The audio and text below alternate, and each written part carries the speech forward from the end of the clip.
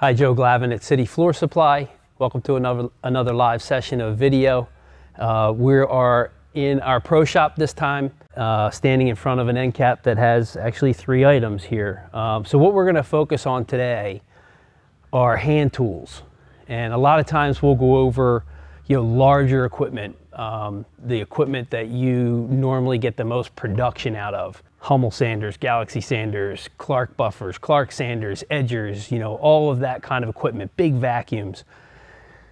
But, the detail work is, where the professional makes his craft sing.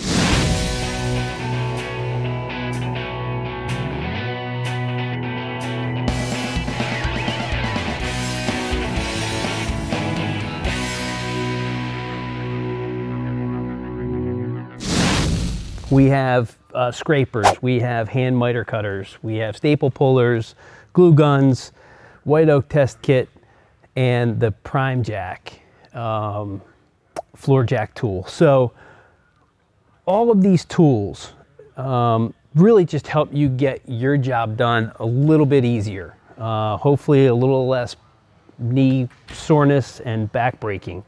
And I say that because you also have guys on your crews that may be new, and starting them off with hand tools as opposed to electric miter saws and that kind of thing might be a good transition.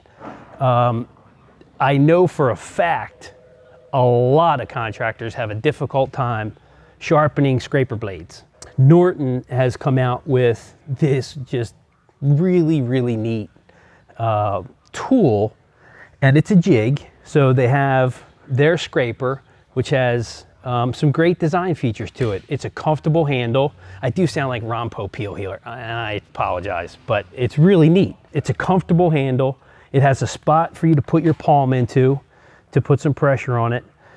It's angled, and the reason for the angle is so that we can get into corners and still scrape. Just really well thought out. The same unit will fit both size scrapers. So I believe they're 1.5 inches and looks like 3/4 of an inch, somewhere in there. I hope it's not metric, but it might be. So the scrapers, this kit comes with both scrapers, both blades, and a sharpening jig. And you might think, hey, I've been doing this for 25 years and I don't need to know how to sharpen my scraper, or I don't need a jig to do it. Well, you might not, but maybe your new guys do, because what do they do when they sharpen their scraper?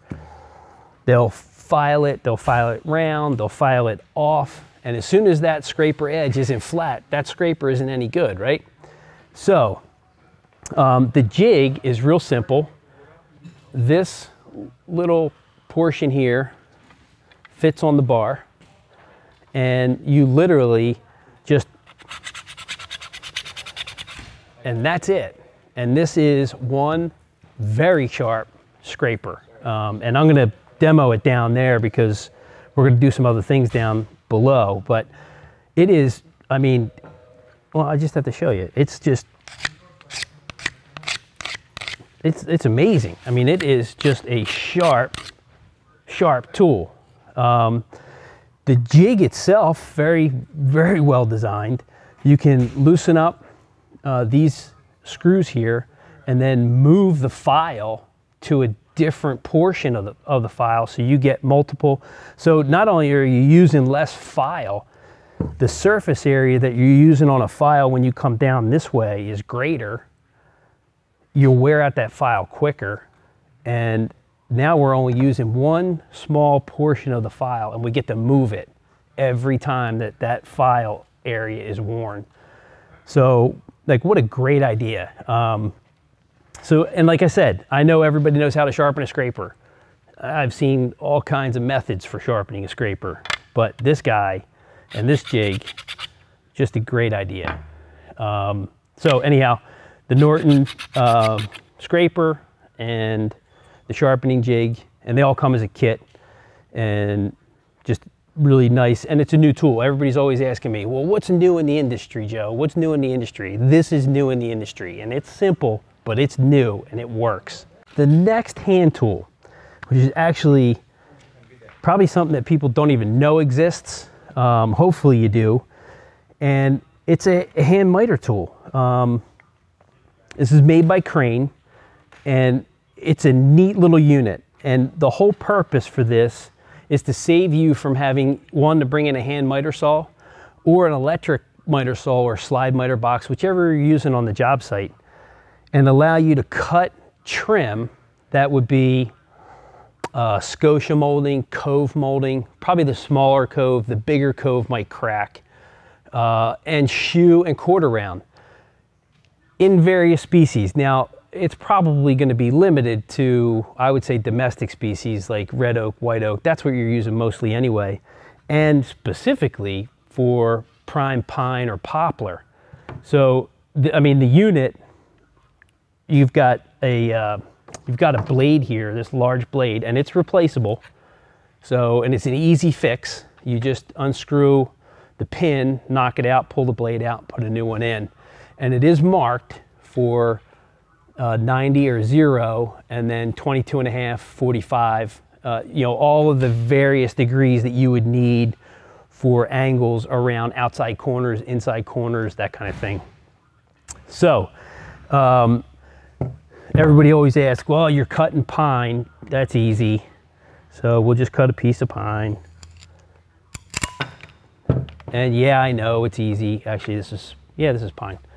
So prime pine, very easy to cut. How's it do on oak? Well, I've got oak shoe here. You know, I've got a nice sharp blade, so I can either cross cut it, and I'm not as strong as I used to be, but it still cuts it very easily. And then we could do this on a 45. Again, sorry if I sound like, you know, an infomercial here, but you know, that is a sharp edge.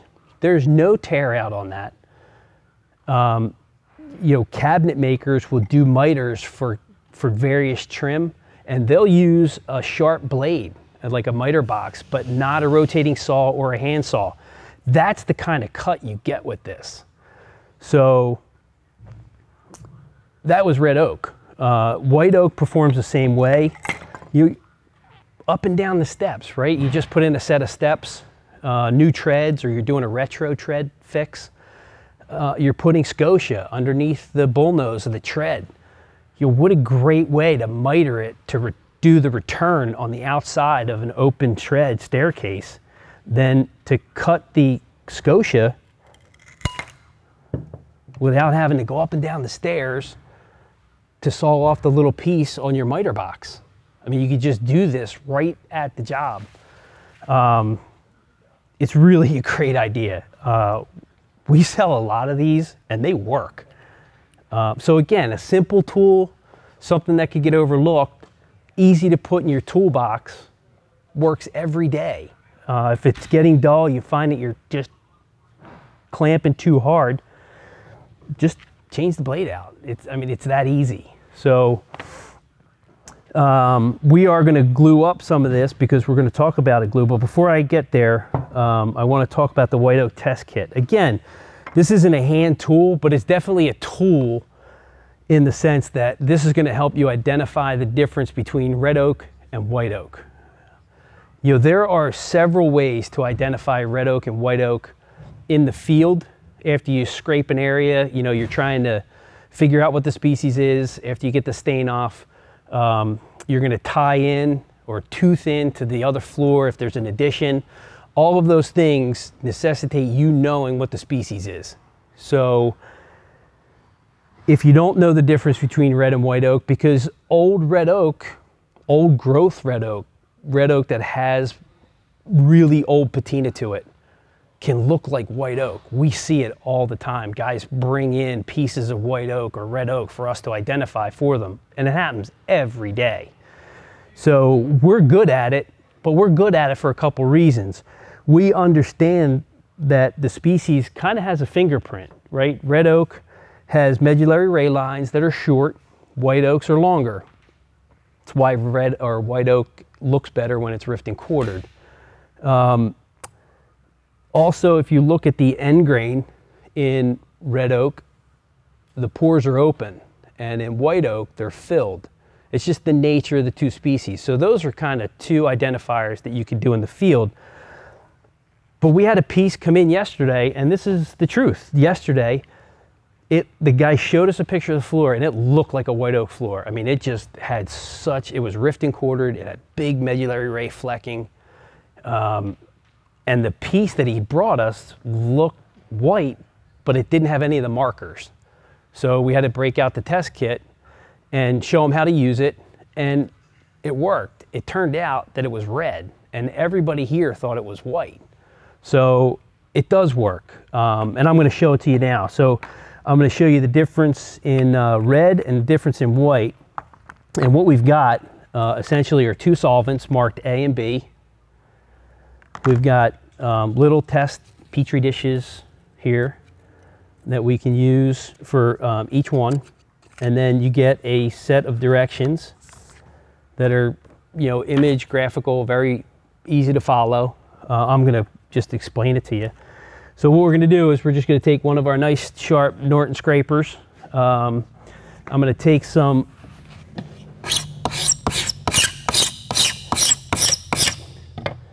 white oak. Come on, look at that shaving. That is just perfect. Right. So we're going to put that in there. That's white. And then I'm going to take some red, which the power of video, I've got it right here.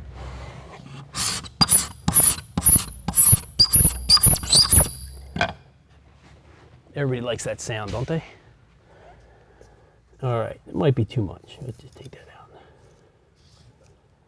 And take that one out. Okay. So we just kind of saturate these guys with these solvents. Here, part A.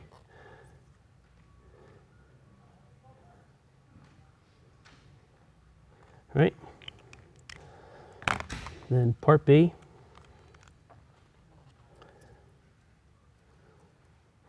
And what the test card tells you is if you have white oak, these solvents are going to react with what we call the extratives that are in these species. And that extrative in white oak is tannic acid. So this reaction, and it might take, maybe 5-10 minutes, and you'll see the difference. I can even see it happening already. You can kind of see it drawing out like a pinkish red fluid. So we'll check back on that. Eventually the white oak one will turn like a green black color, and that's the reaction. So red oak, it may turn a little because there is just a hint of tannin in red oak sometimes. It just depends on the region that it's growing. But it shouldn't turn at all. And well, you can actually see it happening now. It's starting to turn. Eventually this will go black. The one on your right, my left. So not a physical tool, but definitely something that should be in your toolbox.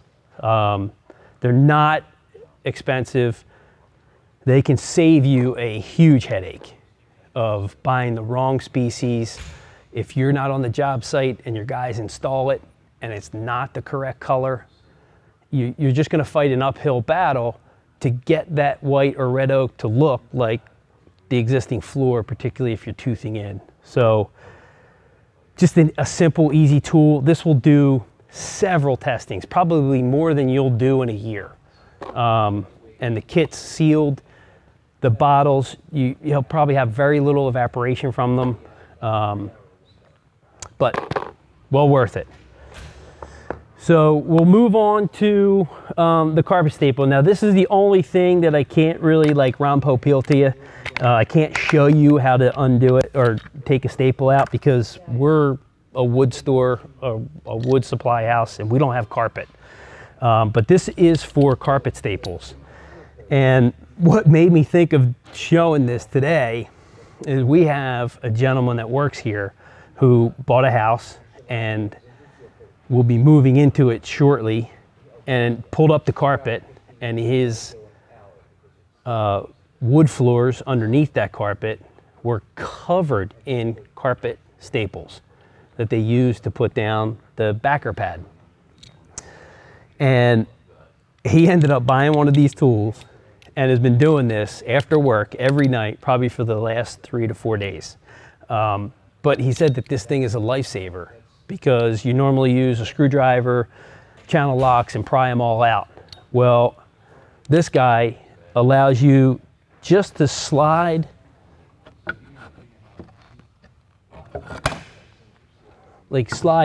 underneath the staple, get into it once it's raised, and then pop it out. And what happens is the force, when you lean forward, grabs the crown of the staple and doesn't let it go. It's such a great idea. And this shoe doesn't allow for it to damage the floor. It's just such a great, simple idea. And to be honest, Crain in general has those kinds of tools, you know, the undercut saws, all of that stuff. You know, they really concentrate on hand tools for the installers. And just a really neat concept, so I just thought I'd show it to you. It's the Crain 126 staple remover. It's a pretty neat product. You might want to earmark it or bookmark it on the website so that you can take a look at it later. Okay, miter blades. So what we'll do is we'll talk about glue guns. I actually have this heating up now. The glue is ready. This probably takes about 5 to 10 minutes to get ready. I'm currently using the number 40 flex adhesive, and fits the Fasten Master. I think it's 1/2 inch in diameter. But we also carry the 180. The difference is the open time. The 180 is a longer open time, and the 40 is a shorter open time. So about 40 seconds and about 180 seconds. That's how they're rated, and that's why they're numbered that way. Typically, you have, I forget, the 40, yeah, is about 5 minutes, and then this one is 8 minutes before full setup. So, but working time, it's pretty quick. So if you have your things cut and you glue them up and set them in, you have just a quick amount of time to move them and get them, you know, the miters to match up, that kind of thing. What a great tool. What a great tool for, you know, we'll stick with the stair theme. If you're doing scotia on outside returns on an open staircase, say the treads are return open miters to the left, as opposed to a box staircase where it's just a square step, and you need to put scotia on the outside, or even the scroll work, just about anything. You can even glue steps up with this. Now, I probably would use bonus sausage adhesive for that, but you can even do that with this. You can certainly glue the risers on a retro tread refit with this. So lots of options. The last board in a row, if you don't have the Primatech 900 track edge, you can use glue. The nice thing about these are called APAO adhesives, and yeah, it's a mouthful. It's amorphous polyalpha olefin. It's a flexible adhesive. So once it cures, it still gives the board ability to expand and contract without pulling off the substrate that you've glued it to. So they're good units. They do come with needle tips. So if you need, say you have an engineered floor where the glue didn't adhere and you have a hollow pocket, you can drill through that board, shoot the adhesive in with this guy, and then put a weight on it, and it's ready to go. You know, no more hollow sound. So some really good functions with this. And the tips do, they just screw off. I'm not going to do it now because that tip is hot. But I am going to go down and glue a piece of molding just to this board, so you can have a look at it. So I'm going to cut a piece of shoe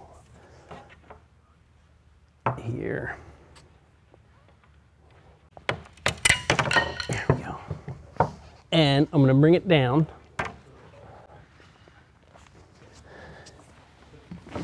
So just like you would be right on a job site, if you got a mitered corner, but we can get our miter or our shoe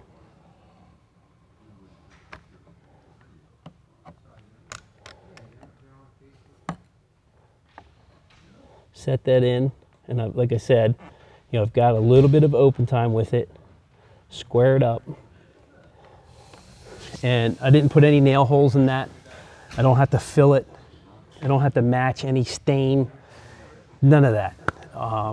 It's just a great tool, and it's already set. I can't move it, and I'm not just making that up. I physically can't move it. So pretty good units. I'm just going to turn that off. One thing to note, when these guys, if you want to change over from 180 or from 40 to 180 in the adhesives, you kind of have to exhaust this and then put the new stick in. You don't want to be pulling these out, even if some is exposed, because the feeder unit, you could damage it. So definitely, and put this on a piece of cardboard or something when you're using it. I'm on a concrete floor here, so it will drip, so that you can get around making a mess. So that is that. We are also going to take, I'm going to show you the prime jack. I'm going to go right back down here. So prime jack from Primatech has two purposes. It's a dual jack unit, which means it will pull boards in and it will push boards in.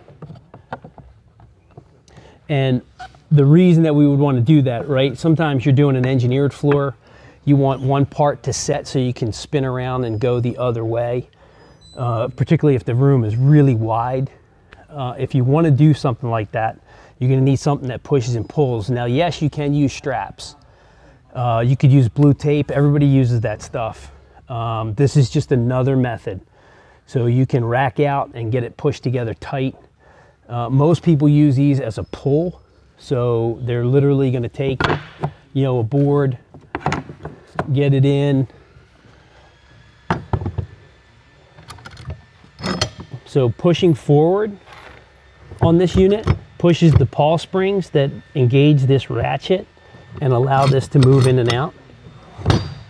We drop it down, crank it. That pull on that board, or that push on that board, and I'm pulling this piece in, is no joke. I have seen these move bottom plates of walls that are 2x4s that are nailed in.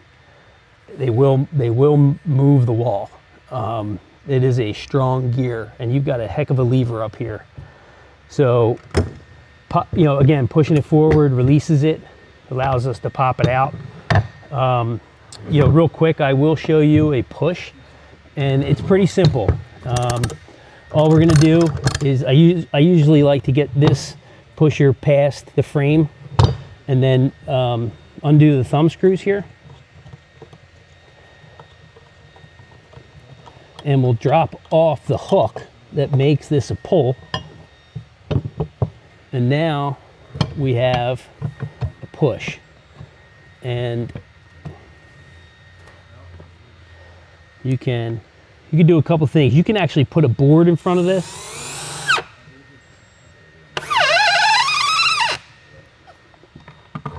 Square it up.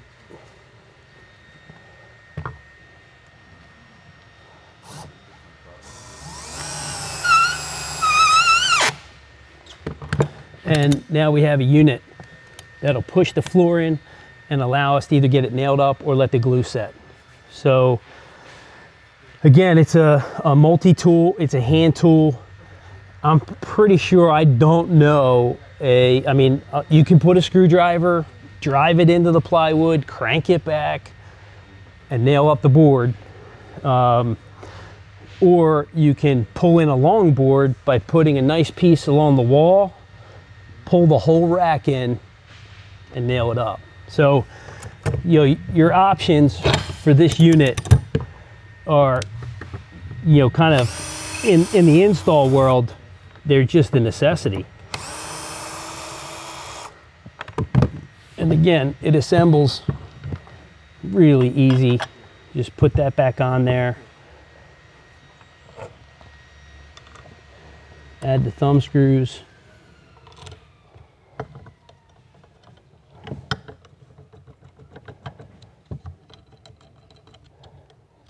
And we're back in pull mode.